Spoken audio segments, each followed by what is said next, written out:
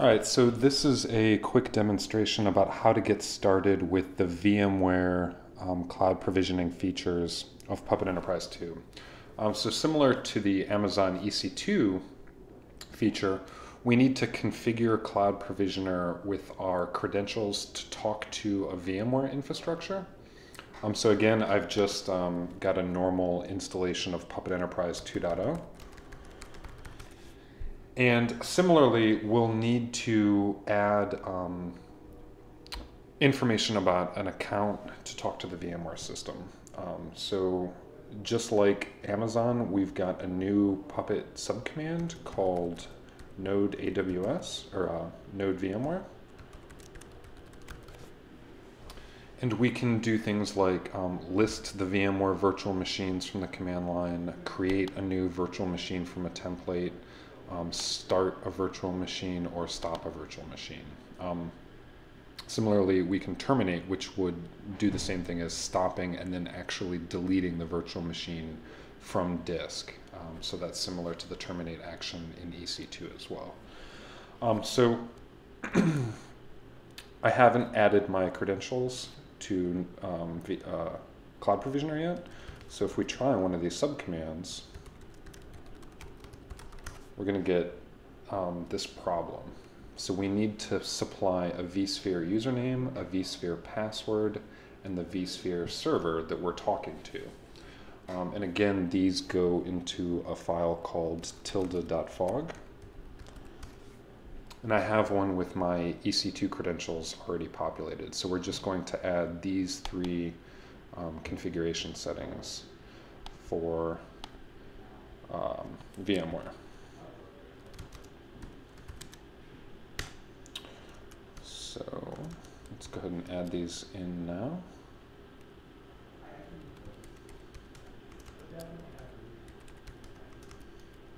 Okay, the username, I've asked our administrator to create a special account strictly for my purposes. So this is called Puppet Demo, and the password is the same thing. So this account actually has restricted access to our virtual center. It can only see data centers that aren't our production data centers, as we'll see here.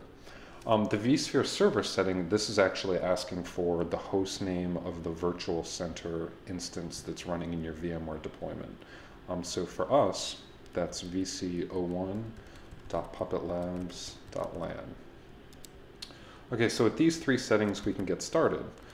Unfortunately, we do need to add one more additional setting. Cloud Provisioner validates the authenticity of the vCenter server, similar to the way SSH does. The first time we connect,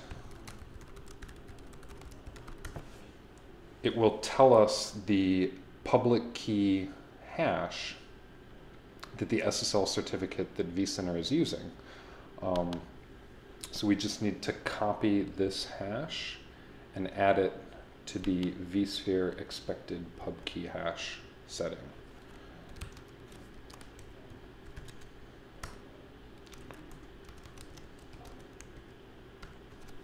So now that I've added the public key, the hash of the public key, to our settings file, we're going to be able to connect fully. So these four settings are required before we can get started with Cloud Provisioner VMware.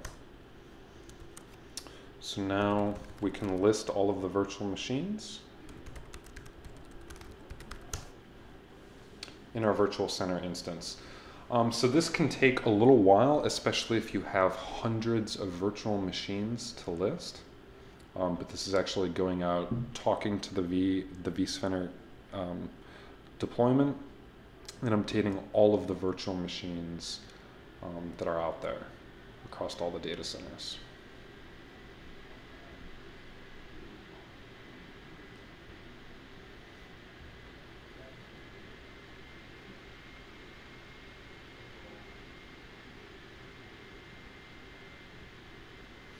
Okay.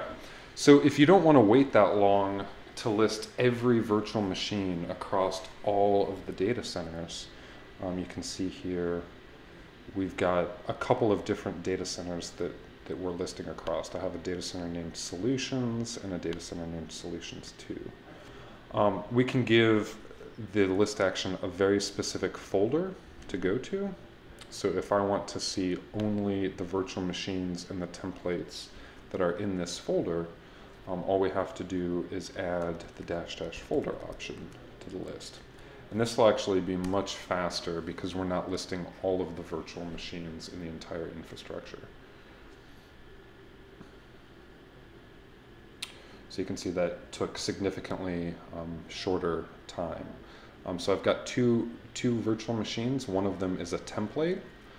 We can use a template to clone a new virtual machine. And you can see here that I've got one that's left over from my previous work. So let's go ahead and move on to the next step, which will be creating a virtual machine from one of these templates.